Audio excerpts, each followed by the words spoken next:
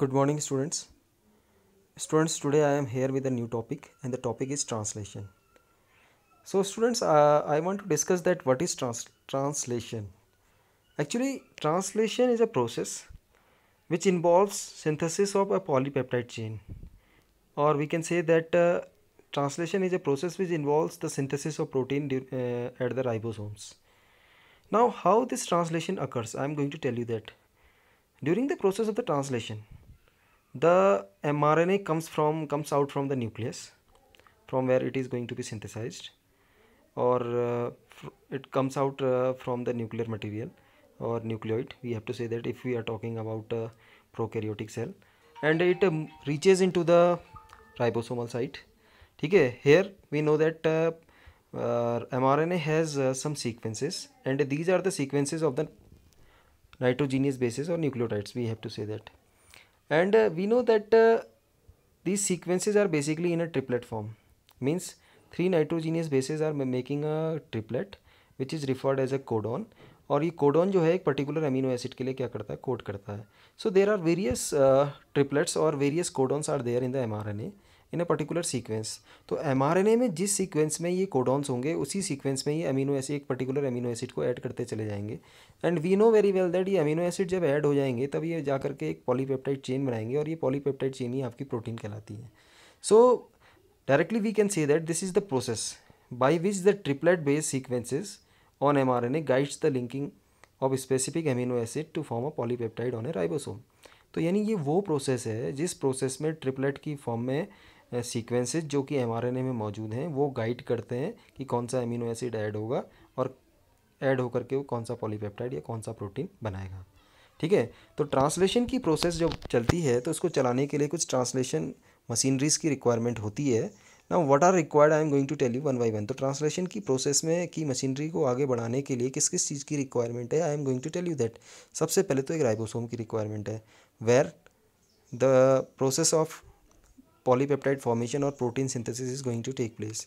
तो यानी कि you know very well that ribosome is called as protein factories. ठीक है, क्यों? क्योंकि यहाँ पर क्या होता है, यहीं पर जो होते हैं एमिनो एसिड बाइंड होते हैं और पॉलीपेप्टाइड फॉर्मेशन यानी प्रोटीन की सिंथेसिस होती है. The second thing which is required, mRNA.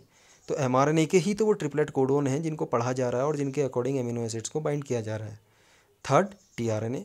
Since we know that for each codon there is a specific tRNA. तो आपको पता है कि there are 61 codons which are coding for different kinds of amino acid. तो जाहिर सी बात है कि तो राइबोसोम्स के पास 61 टाइप के टीआरएनए का मौजूद होना भी ज़रूरी है. इसके अलावा एक एंजाइम है, this is very important enzyme, amino acid tRNA synthetase enzyme. जो एंजाइम है इसका नाम है अमीनो एसिड टीआरएनए सिंथेटेज. ये जो एंजाइम है this is very important. Now the name you must have to remember, amino acid tRNA synthetase. इसका काम क्या है, देखिए अमीनो. अब now recall the structure of the tRNA in your brain. आपने देखा था कि जो टीआरएनए है इसके दो अपोजिट जो लूप्स होते हैं, एक को बोलते हैं एंटीकोडॉन लूप और एक को बोलते हैं अमीनो एसिड बाइंडिंग लूप. ठीक है, तो एंटीकोडॉन लूप तो एमआरएनए के कोडॉन्स को रीड कर रहा है, और जो उसका अपोजिट जो लूप है वो लूप क्या करता है, अपने साथ एक अमीनो एसिड को बाइंड करता है, अटैच करता है. ठीक है, तो ये जो आपके अमीनो एसिड बाइंडिंग लूप है, वहाँ पर जो अमीनो एसिड आकर के आपका चिपक रहा है, आपका जो बाइंड हो रहा है, जो अटैच हो रहा है, इसको अटैच करने के लिए एक एंजाइम रिक्वायर्ड होता है. इसको बोलते हैं amino acid tRNA synthetase enzyme.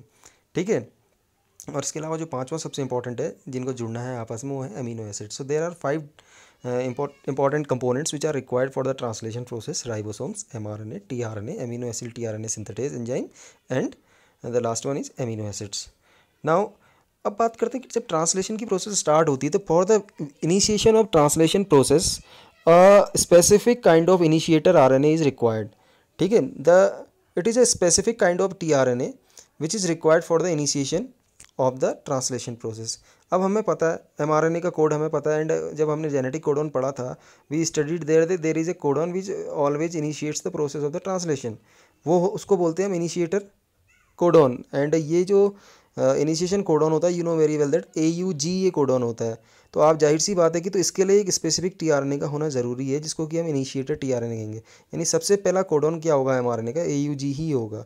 तो एयूजी को रीड करने वाला एक टीआरएनए यहाँ पर हमारे पास मौजूद होना चाहिए ट्रांसलेशन की प्रोसेस में। ना अब बात करें राइबोसोम्स की, तो ribosomes we know very well that ribosomes are called protein factories. और जब हम इसको इनएक्टिव स्टेज पे देखते हैं तो you will find out that in inactive stage a particular ribosome has to सब यूनिट्स, वन इज स्मॉल सब unit and one is large सब यूनिट।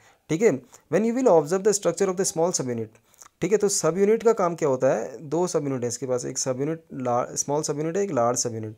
तो स्मॉल सब यूनिट जो है इसका काम क्या होता है, जो एमआरएनए है इसको एनकाउंटर करने का काम होता है। व्हेन द स्मॉल सब unit encounters N mRNA, then after the process of protein synthesis और ट्रांसलेशन बिगिंस। तो सबसे इंपॉर्टेंट काम क्या है, जो आपका स्मॉल सब यूनिट है ये एमआरएनए को ट्रैप करने का काम करता है, उसे इनकाउंटर करने का काम करता है। वहीं जो दूसरी यूनिट है उसको बोलते हैं लार्ज सब यूनिट। तो लार्ज सब unit is also very important because it consist of to sites where amino acids can bind and to be close each other form a formation of A peptide bond. तो जो large सब unit है, large सब unit के पास दो sites होती हैं, ए site और पी साइट।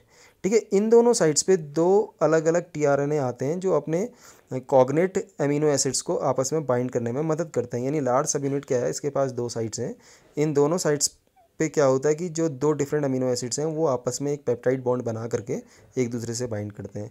इसके अलावा समटाइम्स जो राइबोसोम है ये बड़ा इंपॉर्टेंट रोल भी प्ले करता है, क्योंकि इससे एक एंजाइम रिलीज होता है, इसका नाम होता है राइबोजाइम। ये भी जो पेप्टाइड बॉन्ड फॉर्मेशन की जो प्रोसेस है उसमें बहुत इंपॉर्टेंट रोल प्ले करता है। नाउ अब बात ट्रांसलेशन की कर रहे हैं, तो एक इंपॉर्टेंट टर्म इससे रिलेटेड और है, उसको बोलते हैं ट्रांसलेशनल यूनिट। तो ट्रांसलेशनल यूनिट क्या है, जैसे हमने ट्रांसक्रिप्शनल यूनिट देखा था, ट्रांसक्रिप्शनल यूनिट में there are three different reason, promoter reason, structural gene and terminator reason. तो सिमिलरली ट्रांसलेशन यूनिट में भी तीन रीजन होते हैं। एक तो हो गया आपका इनिशिएटर कोडॉन, ठीक है, इनिशिएशन कोडॉन जो स्टार्ट कोडॉन जिसको हम बोलते हैं एयूजी।